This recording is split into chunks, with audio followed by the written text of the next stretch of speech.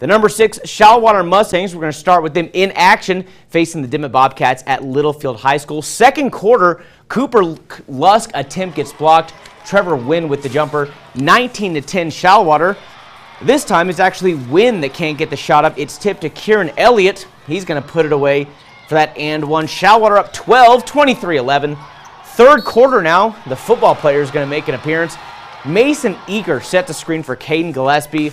That'll open him up to drive this one to the basket. Shallowater doubling up their opponent at this point, 26-13. And then it's going to be Cason Stallings finding Elliott down low for the layup. Mustangs, they're ahead by 15, and they get the big win over Dimmitt, 51-28.